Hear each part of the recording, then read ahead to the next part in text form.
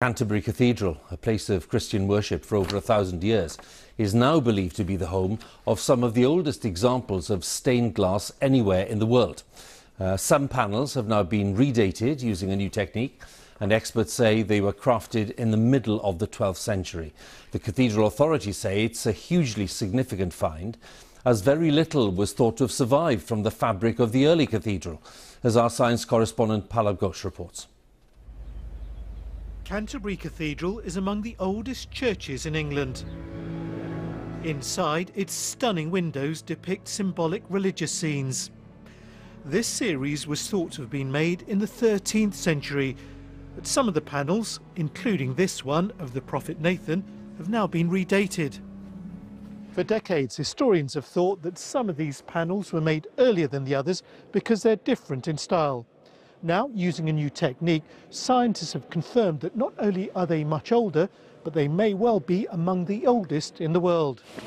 It's only come to light now because of this device called a windowlizer. It may not look like much, but it was developed by scientists to be used on location without damaging the glass. It shines a beam onto the surface, which causes the material inside to radiate. This radiation contains a chemical fingerprint from which the researchers worked out its age. We've been working on this detective story for some time, putting all the pieces in place, and then we finally get an answer, something new, that brings together science and art into one story. It's fantastic.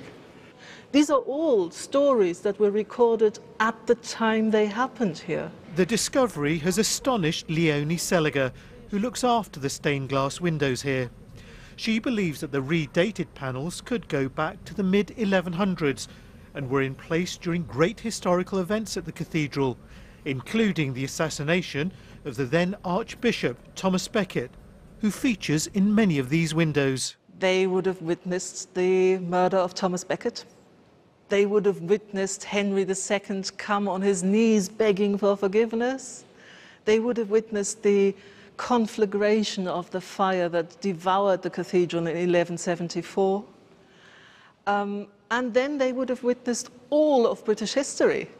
The cathedral contains a story of England's history, its artistry and its religious thinking.